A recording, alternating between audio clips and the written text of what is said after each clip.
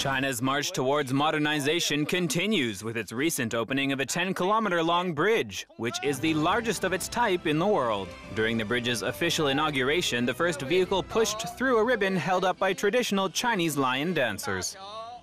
The Jiaxing-Shaoxing sea crossing bridge, which stretches across the Hangzhou Bay in eastern China, took over 4 years to complete. The main stretch across the Qiangtang River estuary cost over $1 billion.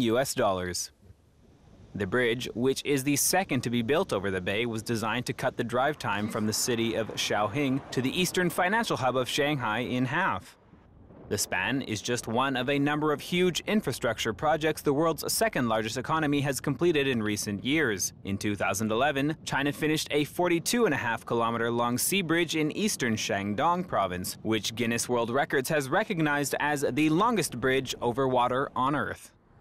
Infrastructure spending has jumped in China since 2009, when the government rolled out a $585 billion two-year stimulus package to counter the global economic downturn.